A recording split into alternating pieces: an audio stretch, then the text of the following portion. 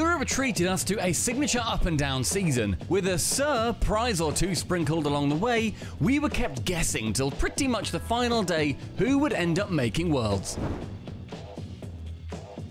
After reaching the semis at the first major in Copenhagen, Karmine Corp sat pretty in blue atop the EU tree. What followed was the online story of the season. Back in EU, KC finished outside the top 16 in Open Qualifier 5, although they were knocked the lower bracket by the mighty SUR, no shame in that, before Top Cougars came along and finished the job. The brutal points drop let Oxygen into the London Major in their place, where a silver medal would take Joyo and Co to Worlds at KC's expense. Furia! Eliminate the all-English super team! Thankfully for the Blue Wall, Rise and Co.'s so-called hate watch proved fruitful, and now they have a chance to seek retribution in Fort Worth. Only one team fields the same roster at this World Championship as the last one, barring an enforced change behind the scenes, of course. To be fair, why fix what ain't broke? 2024 hasn't been quite as fruitful as last season's conveyor belt of silverware, as while in Copenhagen they were a golden goal away from the grand final. G2 are here! It's open! G2! We're gonna take it! London was trickier, losing to the team they put to the sword in Copenhagen to bow out in the quarterfinals. Vitality have, at times, reached their peaks from last season, but can they do it all again in Fort Worth when they finally get to defend their World Championship crown?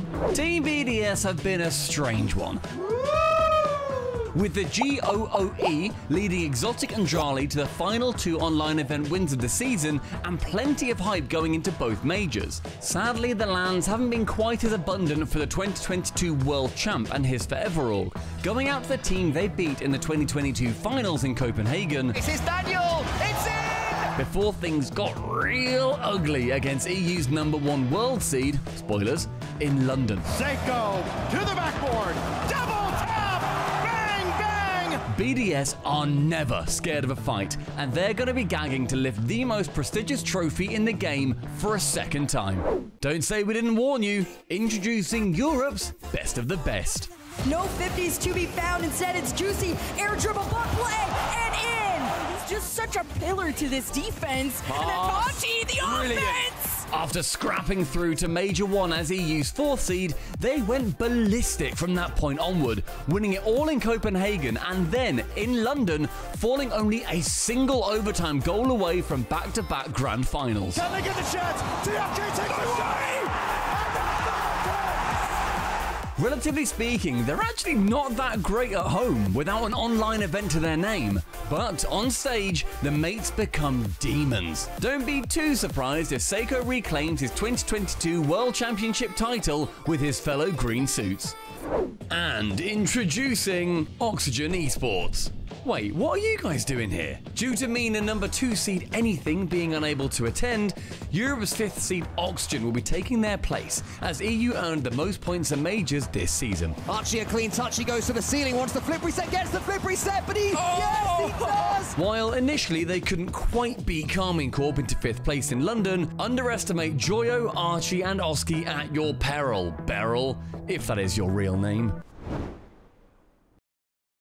North America ain't just bald eagles and solo wonder girls no more. They are your current major champions. So which 4 teams are the best region in the world sending to Fort Worth, Texas for one final ding-dong this season?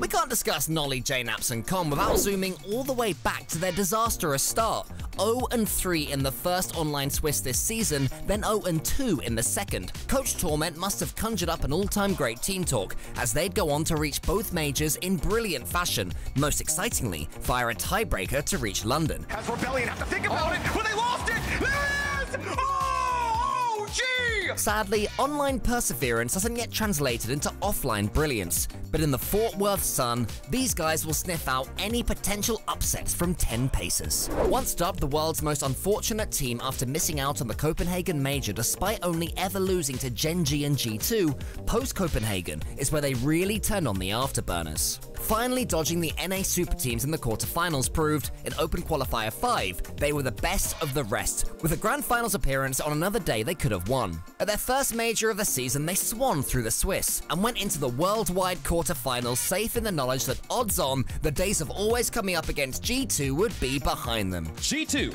taking on Space Station Gaming. Alas, old habits die hard.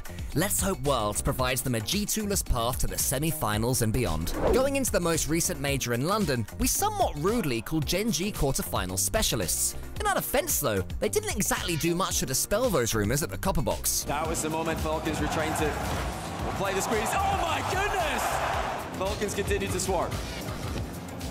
Still play the ball down. Jack on wobbly legs!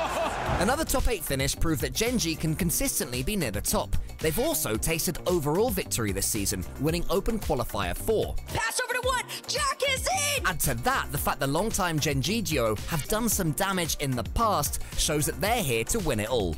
But they will need the break to have served them well if they're to do even more damage in Texas. The best region's best team have reached all 8 RLCS Grand Finals this season across online and LANs. They've won 5 of them, including the most recent major.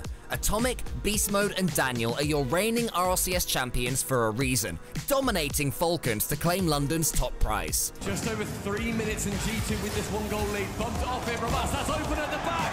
And it's Daniel!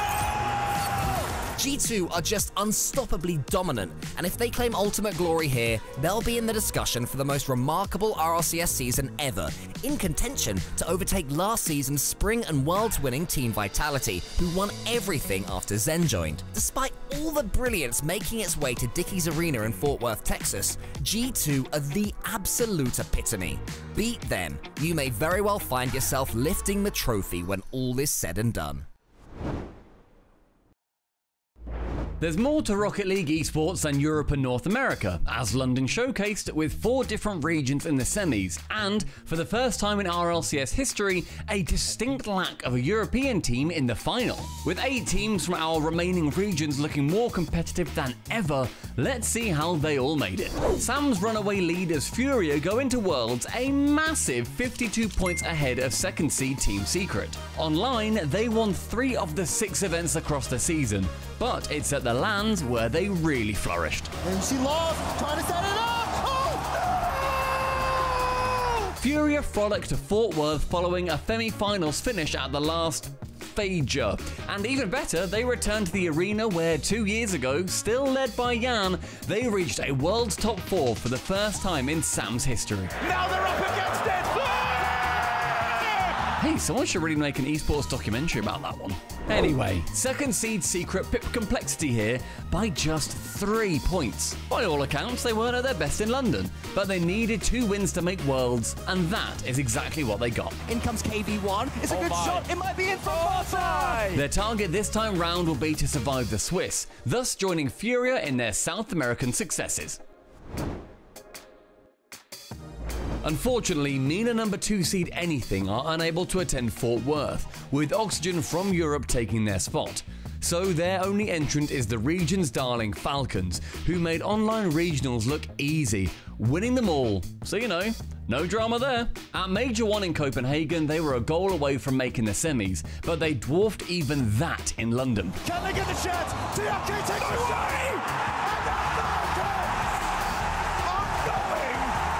To the Grand Finals! Though they fell short to a peaking G2 in the Grand Finals, Falcons will feel they can reach a 3rd RLCS LAN Grand Final with TRK and finally take the dub. Torsos Banana Head and all-round OCE MVP, Fever, began London 3 with a bang. Torsos in that corner. Pass across, there's the shot, and the response immediately! Sadly, Power done a power and went out in Series 5 of the Swiss. Again! Do you hear the sirens? Because the fun police have arrived. Quick reminder though, these mad lads won every single Oceanic Open qualifier this season, and they've got the goods to take down teams like Oxygen on LAN, and consistently defeat APAC and SSA teams. Come on lads, this has got to be the one. Just one more Swiss win. for old time's sake. Alongside them, we welcome back the Pioneers, who hopefully will avoid a quick trip to Fort Worth and get more than the one series win they managed in Copenhagen. Across the season, they merited their place here, so let's hope we see Fiber and the gang show up as uncompromisingly supreme Australians in the US of A. Last up, and hoping to spring a few surprises, the two regions sending just one team each, Asia Pacific and Sub-Saharan Africa. APAC was embroiled in season-long battle between Elevate and Gaming Gladiators, where in the end a single series determined who'd make London and, by extension, Worlds. Incredibly, despite the pressure, Gladiators pulled through with a decisive 4-0 victory against the shell-shocked Elevate. Once in London, the mission was to win at least one series, something they achieved in style. One touch, and he's not going to get the follow-up. The most open, the net spin, and the counter-attack kills him. With OCE's number 2 team now a realistic target, these guys better be aware when APAC's best roll back into town.